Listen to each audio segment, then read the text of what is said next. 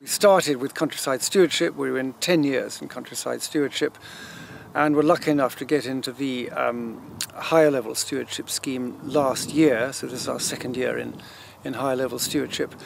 And I find it enormously worthwhile, both from a cash point of view and from an environmental point of view. We've worked now for a number of years with Cotswold Seeds and Ian Wilkinson, who I find enormously helpful and advising me on what to do on this sort of land, to be able to do all this planting that we've done of wild bird mixes, of insect mixes, nectar mixes on the farm.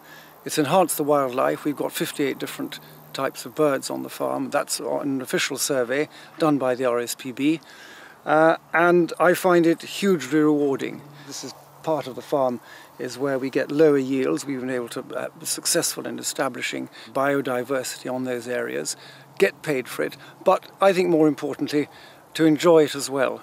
Ride around the farm, walk around the farm, see people on the footpaths enjoying it. I hope that this will encourage other farmers to do the same, because I can foresee a future where we will not get subsidised just for being good guys, for being farmers, but for providing environmental benefits.